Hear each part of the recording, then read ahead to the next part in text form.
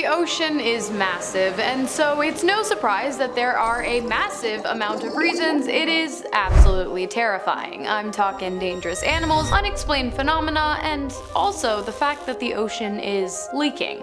Let's get into it. Starting off our list today, we have the absolutely crazy amount of shipwrecks that have occurred in the Gulf of Mexico. In 2018, a report released by Ocean Explorer revealed that oil and gas companies had discovered an outstanding 600 shipwrecks and possible shipwrecks in the Gulf of Mexico while surveying the area at depths of up to 2,316 meters or 9,800 feet. 33 of these ships have been visually confirmed by either divers or remotely operated vehicles as historic vessels. And although only 600 shipwrecks and possible shipwrecks have been discovered by these companies to date, it is estimated that over 4,000 shipwrecks reside on the ocean floor of the Gulf of Mexico, sitting anywhere from the nearshore shallows all the way out to the deepest abyss of the Gulf. But that's not even the weirdest part. While attempting to explore a particular shipwreck, teams experienced submarine malfunctions, failed video monitors, sonar breaking, haywire hydraulics, and self-destructing rovers, which of course begs the question, are some of these shipwrecks possibly cursed, or maybe they contain levels of radiation that affect these machines, or is there some kind of electromagnetic phenomenon going on in these waters that we just haven't discovered yet? Next up, we have the fact that the bottom of the Pacific Ocean is leaking, which sounds terrifying, probably because it is. In April of last year, 2023, scientists discovered that a leak at the bottom of the Pacific Ocean is not spewing water, as they once assumed back in 2015, but rather it is leaking tectonic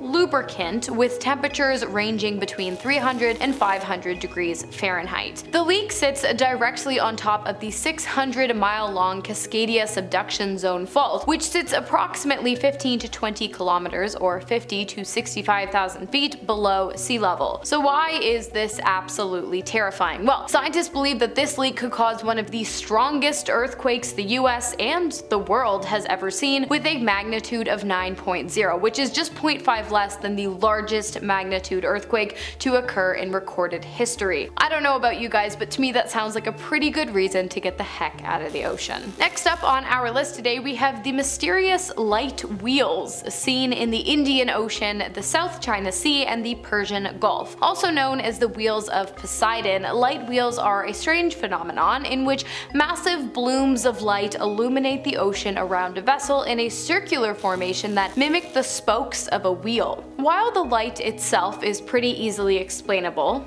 bioluminescence, living organisms that emit light through chemical reactions when the water around them becomes agitated, the shape formed by the bioluminescence is incredibly perplexing. Because of this, these wheels have become known as the crop circles of the ocean, and many theories including underwater electromagnetic activities and even alien influence have arisen as a result. Next up, I want to take a moment to talk about all of the wonderful, beautiful, incredibly deadly animals that are lucky enough to call the ocean home. Animals like the Portuguese man-o-war, the blue-ringed octopus, the cone snail, the Australian box jellyfish, and the stonefish, along with so many others. If you want to die a slow and painful death, these creatures are the companions for you. The Portuguese man-o-war is highly toxic and it floats on the surface of the water, making it incredibly easy to come into contact with. Just brushing up against the tentacles of this thing causes intense burning sensations, pain, paresthesia, and even death. The cone snail, while tiny, is also incredibly deadly, loaded with toxins that cause damage to nerve receptors, leading to extreme pain, muscle paralysis, blurred vision, respiratory paralysis, and of course, death. Blue-ringed octopus, small, poisonous, deadly. Its toxins make your muscles unable to contract, leaving your heart unable to pump blood. The Australian box jellyfish can kill you in 5 minutes, and of course the stonefish, which impales you with its sharp dorsal fins before releasing an incredibly powerful toxin into your bloodstream that causes skeletal and muscle paralysis, seizures, convulsion, respiratory arrest, damage to the cardiovascular system, and of course, drumroll please, death exists in the ocean as well. So can't blame them. That's some pretty scary stuff. Next up, we have the fact that the ocean contains deadly underwater lakes, aka brine pools. At the bottom of the Red Sea at a depth of around 1,770 meters, scientists discovered something strange. A brine pool, which is made up of highly concentrated seawater roughly 3 to 8 times saltier than the surrounding ocean. It looks like a pond sitting at the bottom of the sea floor. Super cool to look at, also super deadly to enter. You see, brine pools, believe it or not, contain a lethal amount of saline, salt, which replaces the oxygen content in the water. Brine pools also contain poisonous chemicals, including hydrogen sulfide. While there are some microbes that can survive brine pools, fish, crabs, eels, and humans cannot. And brine pools aren't exclusive to the Red Sea either. The Jacuzzi of Despair is another that scientists have discovered, and this one resides in the Gulf of Mexico. It has a circumference of about 100 feet and it reaches a depth of about 12 feet. Like other brine pools, its water is so dense it refuses to mix with its surroundings, and if you enter it, you will most likely die. Next up, we've got the radioactive waters of the Irish Sea, English Channel, and the Arctic Ocean, as well as the Kara Sea and the Barents Sea. You see, for years, radioactive waste has been improperly disposed of into some of the world's largest bodies of water. A British nuclear fuels plant is responsible for raising the radiation levels of the Irish Sea after repeatedly releasing radioactive waste into its waters. Similarly, a French nuclear reprocessing plant released copious amounts of waste into the English Channel. And if you think that's bad, for decades it has been reported that Russia has been dumping large quantities of radioactive materials into the Arctic Ocean as well as the Kara and Barents Sea. All of this has caused an increase in the radioactivity of not only seawater, but sea life as well. I really don't blame NASA for wanting to keep their lead scientists out of waters contaminated with radioactive materials known to cause fatigue, hair loss, memory loss, concentration problems, nausea, vomiting, headaches, blurry vision, and of course cancer. Next up, we have the fact that our oceans are absolutely littered with dead bodies. In the United States alone, approximately 4,400 unidentified bodies are found in the ocean each year, and globally that number is around 260,000. And these are just the ones that we found that we were unable to identify, meaning that the actual number of bodies floating around or slowly decomposing beneath the surface of the oceans is way more than that, which is both terrifying and disgusting, and also a good reason for anyone to decide not to step foot in the ocean. Personally, there is no way I would give up snorkeling just because of a few bodies floating around in the deep ocean, but if I actually saw one wash up on the shore, I might be inclined to change my mind. So I don't blame you, NASA. Next, we've got those unidentified sounds of the ocean, specifically the Dalia and the Bloop. The Dalia was a noise recorded on March 1st of 1999 by the United States National Oceanic and Atmospheric Administration, and it sounds like this.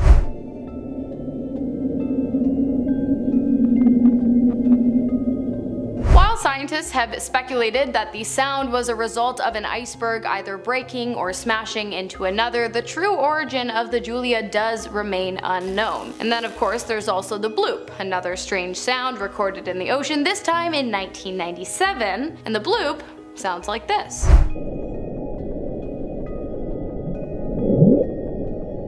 Like the Dalia, scientists believe that the Bloop is the sound of an iceberg, probably breaking in half, which is probable, but it's still just speculation, and considering the fact that there have been numerous other sounds recorded by scientists that have been unable to be attributed to anything, let alone icebergs, who's to say the Bloop and the Dalia aren't the sounds of two giant underwater monsters communicating with one another or asserting dominance to an aquatic challenger. Next up, we've got the possibility that NASA decided to step away from exploring the ocean once they realized our planet was irreversibly doomed. I mean, maybe they have bigger fish to fry than figuring out what kind of big fish reside at the bottom of the ocean. It is possible that they are actively working towards ensuring the future of humanity as we know it, whether that future takes place on Earth or on a distant planet in a faraway galaxy. For all we know, the race to find the next inhabitable planet could already be well underway, and if it is, I guarantee NASA and the United States States are working overtime to be the first. We all know how they like to